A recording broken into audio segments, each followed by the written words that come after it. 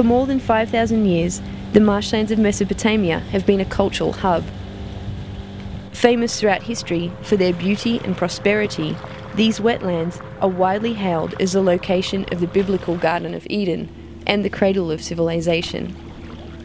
But in the early 90s, this once thriving area, originally covering 20,000 square kilometres, became a wasteland. The Saddam regime drained these marshlands of their life-sustaining waters by blocking and diverting the Tigris and Euphrates rivers in what has since been termed one of the world's biggest environmental disasters.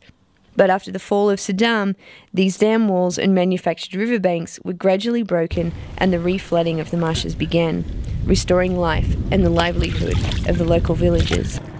Nature Iraq continued to play a key role in making sure that this time the marshlands are here to stay.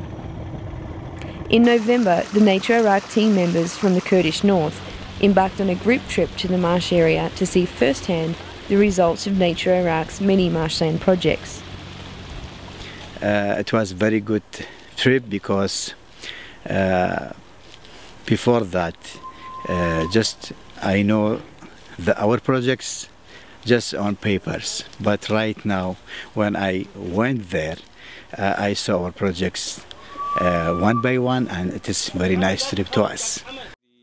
This trip gave the staff from the south a chance to share their experience and knowledge of the area with their 13 colleagues from the north, most of whom were visiting the south for the first time in their lives. This was inaccessible during the last year, but after the Euphrates by Jassim and the locals here, locals' efforts, the water level, Jassim, what was the water level measurement here? In which type? 1 year ago here. 1 year ago there is no water here. No water.